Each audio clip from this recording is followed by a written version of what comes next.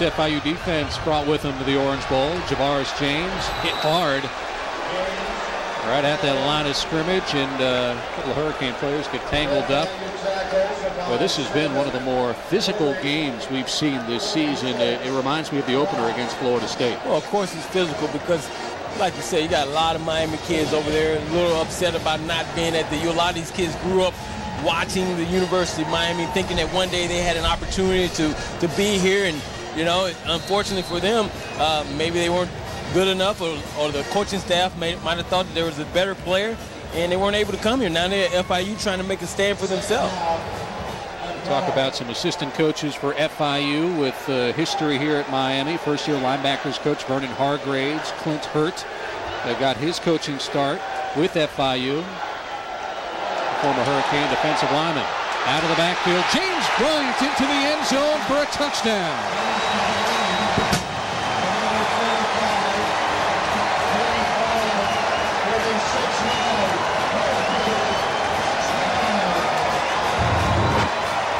He was so wide open in the beginning. I thought Kyle was going to miss him. Good job there. I call this kid right now the fire starter because he has really started this thing off. And unfortunately for him, they called him on a penalty for bowing. And now we got a little shoving going on. A little frustration. That could be expected. Well, a lot of frustration. And FIU on defense trying to calm each other down. See a couple of defensive linemen, Reginald Jones and Roland Clark, very heated. We talk about the fiery competitor that James Bryant is. We saw him in the second quarter with a big catch and run down the sideline, and a great block as well. After the play, dead ball. This is his second touchdown of the season. 45 Caps off this scoring drive, which went 5 plays and 40 yards. And it all started with the block punt by Colin McCarthy. FIU special teams has haunted them all year. 116th nationally in net punting. The unsportsmanlike 15 yards will be assessed on the kickoff. You know, with all this pushing and shoving, I tell you, if this would have been back in the days, we'd have told these guys, hey, meet us at Tamiami Park and let's get it on with our pads. Okay? We would have just gone and played these guys. We didn't need no fans out there. We'd have been beating them down. But this is a whole different era. Whole different team. You know, you could choose stadiums. You can go to FIU's campus, or you could just stay in the Orange Bowl. It's not like a team that was flying out of town back in your days, Lamar. John Petty's extra point is up and good, and another melee on the field. This one is getting out of hand.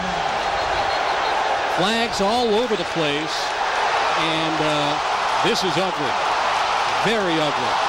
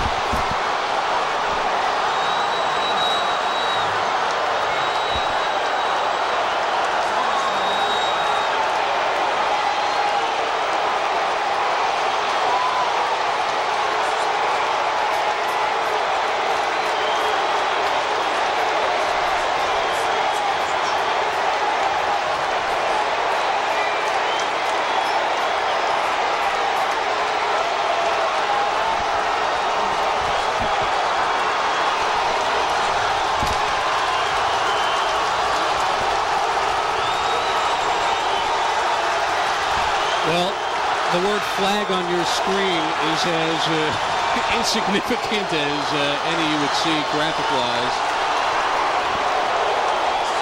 Horrible violence all over the field, and it's hard to point in any particular direction. Now the Metro-Dade police trying to restore order. And that's what I'm talking about. You come into our house, you should get your behind kicked. You don't come in the OB playing that stuff. You're across the ocean over there. You're across the city. You can't come over to our place talking noise like that. You get your butt beat. I was about to go down the elevator and get in that thing.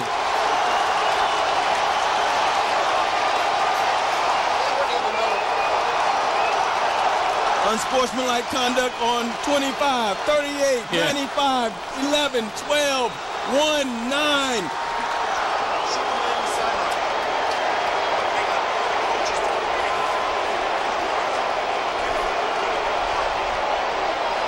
I guess in this case you can only go back to see where it started. And I saw for FIU, you hate to point fingers, but Lionel Singleton on the point after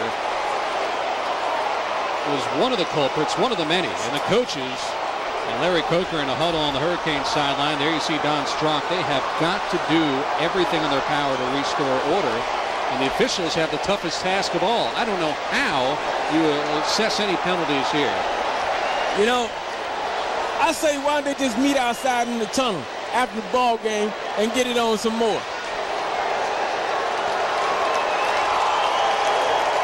You don't come into the OB, baby. We've had a down couple years, but you don't come in here talking smack. Not in our house.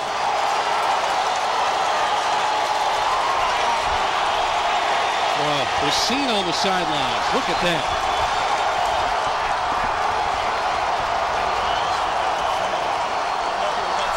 I'll tell you what, FIU came into the Orange Bowl with as much adrenaline as any team you could ever anticipate. Miami might have taken the first step back, Lamar, but they were there to meet the challenge moments ago. You know what we'd be saying right now? We ready, we ready, we ready.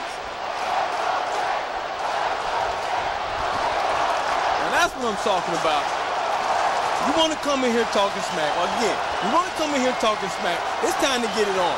We've let you play in our stadium and play well. I got to give it to FIU. They play well so far, but you crossed the line at some point. Well, at 8:45 on a Saturday night in the Orange Bowl, October the 14th, 2006, a rivalry, South Florida, yes, a rivalry is born.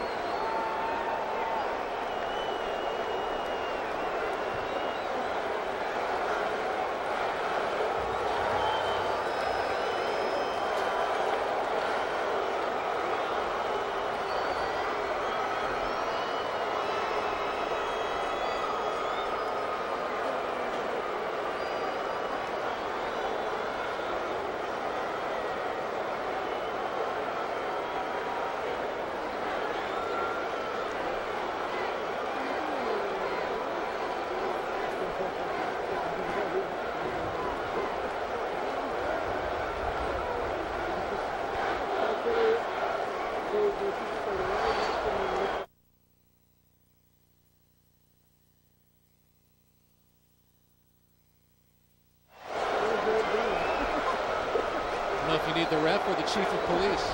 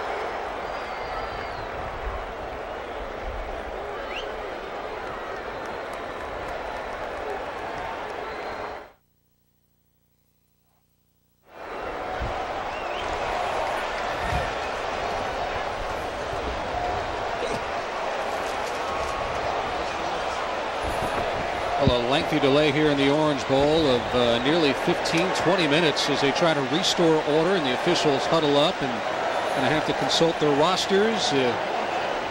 Players on both sides sent back to the locker room after a melee on the field. After the play, we have numerous unsportsmanlike and personal fouls on each team. Those penalties will offset. There are also multiple ejections on each team that will offset. After the play, correction, on the touchdown, we had a dead ball, unsportsmanlike, number 45 of the offense. 15 yards will be assessed on the kickoff.